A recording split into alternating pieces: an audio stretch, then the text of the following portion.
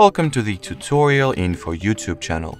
In this video, I would like to show a few easy and quick fixes for the Wi-Fi connectivity problems you might have on your TECNO Pop 7.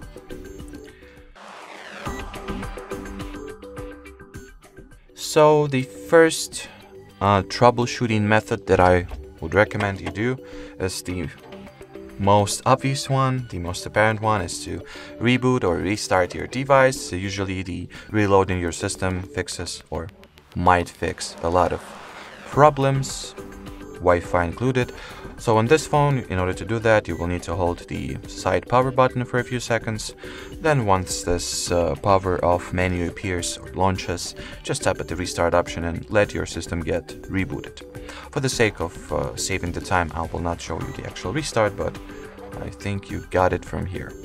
The next method or, well, troubleshooting way that I suggest you try is to reconnect to Wi-Fi, which you can do by forgetting the network first, like that, and then connecting to it once again, entering the password once again.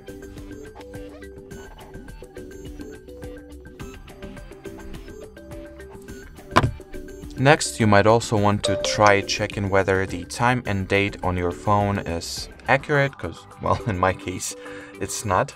I can tell you that.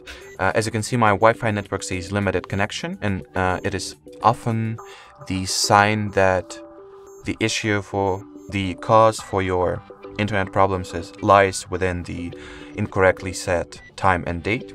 So first of all, I'll show you that my internet is not actually working, as you can clearly see, but the Wi-Fi connection is active.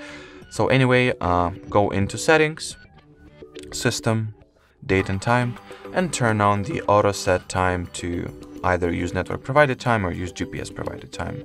Any of those two will do.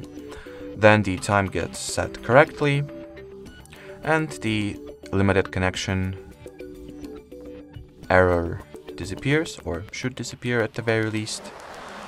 But now the internet connection should work properly, so let's give it a go.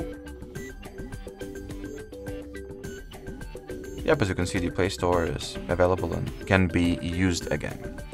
And the final resort that I would suggest you try is resetting the network settings, which will result in all the saved Wi-Fi networks getting removed, as well as all paired Bluetooth devices will be deleted as well. But that might help to fix your internet difficulties and problems. So in order to do that, you will need to launch settings, then go for system, reset phone, reset Wi-Fi settings, then select which cellular, or select the SIM card that you would like to clear the cellular preferences for, and then tap at the reset settings.